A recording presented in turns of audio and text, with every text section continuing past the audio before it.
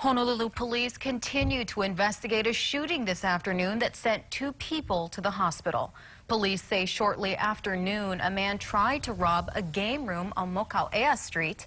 A fight broke out. The suspect shot a worker, a man in his 50s, who was taken to the hospital in serious condition. Another worker, a man in his 20s, was injured when he fell. He was taken to the hospital in stable condition. The suspect took off in a waiting vehicle. No arrests have been made. The incident prompted 2 nearby schools to temporarily go on lockdown.